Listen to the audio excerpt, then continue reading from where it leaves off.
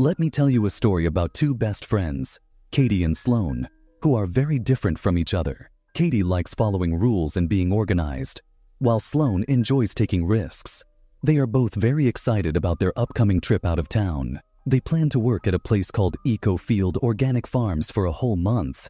They want to do this to save money for a shopping trip in New York City. The next morning, Katie's uncle Jason, who is a police officer, picks them up. They will stay at his and his girlfriend's place for the night before going to the farm. As they get comfortable in this new place, Sloane, who often does unexpected things, suggests they should use fake names while they're in town. She chooses the name Heather for herself, and Katie picks Ripley. The next day, Uncle Jason drives them to the bus station. Being a caring uncle, he gives them a smart safety tip. He tells them to choose a secret word and add it to the end of every text message. For today, the secret word is apple. After giving them this advice, he leaves them at the station. With an hour before their bus arrives, Katie and Sloane go to a local cafe. There, they meet two local guys, Jed and Lucas, who say they are brothers. The four of them end up sitting together. Katie and Sloane tell them their new fake names. Jed and Lucas then offer to drive the girls to the farm. Katie is cautious at first. Safety first. But Sloane convinces her. Finally, Katie agrees, and they both get into the brothers' blue truck. As we know, they're getting a ride with Jed and Lucas, who said they would take them to Eco-Field Organic Farms where they're supposed to work. But things get strange when Jed drives right past the farm without stopping. When they finally stop, it's not at the farm, but at a house that looks a bit odd. Jed and Lucas's mom greets them. She seems nice and invites them in for some tea. Even though they feel a bit unsure, Katie and Sloane go inside. Inside, they have some pie and drink the tea, which, looking back, wasn't a good choice. Soon, everything becomes blurry. It turns out, there was something in that tea. Realizing something is wrong, they try to leave, but it's too late. Jed and Lucas catch them and knock them out. When they wake up, they find themselves chained in the middle of the woods. Jed tells them this is their new home and leaves them with just the basics. Some clothes, a simple bed, and a toilet. As they try to get used to their tough new reality, things get worse. Jed's boss, Boris, shows up. He takes Katie's phone to check for any hints about their situation. He finds out that they lied about their names and the safe word Katie used in her last text. Under pressure, they admit that apple was a secret word for safety. Just when they thought things couldn't get worse, the local sheriff arrives. But instead of helping them, he shows he's part of this awful situation. After the sheriff leaves, a crushed Sloane goes to comfort Katie. Meanwhile, back in town, Uncle Jason is getting more worried. He notices that Katie's texts keep using the same safe word, apple, which isn't supposed to happen. Something's definitely wrong. In a dark and hidden part of the woods, Jed and Lucas are now meeting with another suspicious person, who we'll call the scruffy guy. This man takes Sloane and brings her into a trailer. It's obvious from the way he acts that he's not a good person. Meanwhile, back in the city, the girl's uncle, who is actually a secret FBI agent, is figuring things out. He calls the farm where Katie and Sloane were supposed to work and learns they never arrived. Worried, he hurries to find them. Back in the woods, things are getting even scarier for Sloane and Katie. The next person, wearing a creepy pig mask, arrives and takes Sloane inside the trailer. When he leaves, Sloane is very upset. And now it's Katie's turn to comfort her. The situation gets more intense as Uncle Jason, the FBI agent, arrives at the sheriff's office. He confronts the town sheriff, who we already know is involved in bad things. Uncle Jason shares his concerns about his niece being kidnapped, mentioning that the repeated use of the safe word in Katie's texts is a warning sign. Back in the woods, the dishonest sheriff tells the kidnappers about Uncle Jason's real job and the concerns about the safe word. Boris, the boss, tells Jed to kill both Katie and Sloane to stop any FBI involvement in their crimes. What they don't know is that Katie overhears their dangerous plan. Eager to solve this, Uncle Jason goes to the cafe where he last saw the girls. He talks to the barista, who clearly remembers the truck Jed and Lucas were driving.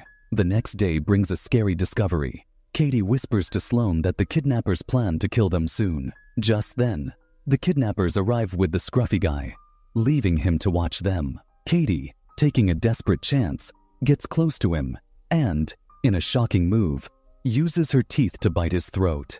The women quickly free themselves from the chains.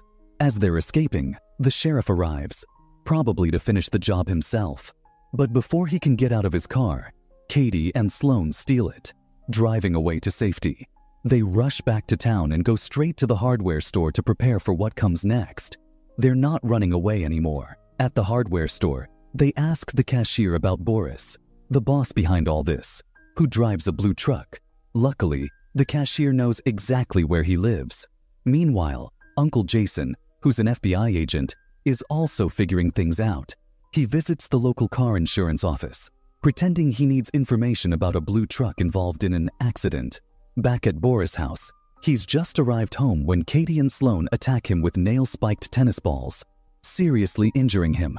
Now, Boris is begging for his life, offering them money to let him go. Just then, Uncle Jason arrives at Boris's house. Inside, Katie and Sloane demand Boris tell them the identity of the man with the pig mask. When Boris refuses, they take extreme actions and use a homemade spear on him, leading to his end. When Uncle Jason enters the house, he finds it empty except for a badly hurt Boris. As he looks around, he hears car engines outside. Rushing out, he sees Katie and Sloane driving away. With no time to lose, he takes Boris to the hospital for emergency care. In the next scene, the sheriff tells Uncle Jason that Boris didn't make it. Worried and eager to reach Katie, Uncle Jason tries to call her phone. Just then, he realizes something is very wrong. The sheriff, now exposed, pulls out his gun. Meanwhile, Katie and Sloane stop in front of a church. Here, a shocking truth comes out. The man behind the pig mask is the town's priest. Inside the church, Sloane confronts this man, her attacker. With Katie by her side, the two friends bravely defeat their enemy. As they drive away from the church, Katie and Sloane find a moment of calm. However, when they stop and get out of the car, a shocking sight awaits. The priest, chained to the back of their truck. In a final act of revenge, they pour gasoline on him and set him on fire before driving away. Back in town, the situation gets worse as Uncle Jason is captured by the sheriff, who has also taken two more young women. Just in time, Katie and Sloane arrive to save the day. They tie up the sheriff and, in a tense moment, make him play Russian roulette. It's clear that the ordeal has changed them. They now show a surprising toughness.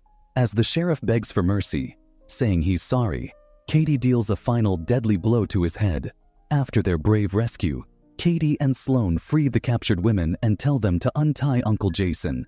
Thankful for being set free, the women stay quiet when Jason asks who killed the sheriff, not wanting to give away their rescuers. Next, Katie and Sloane go to the house of Jed and Lucas's mother, looking for payback. They turn the situation around by drugging her, just like she had done to them. They then tie her up and take her to the basement, where they find Jed already tied up and gagged. In a harsh twist, they beat Jed with baseball bats, making his mother watch.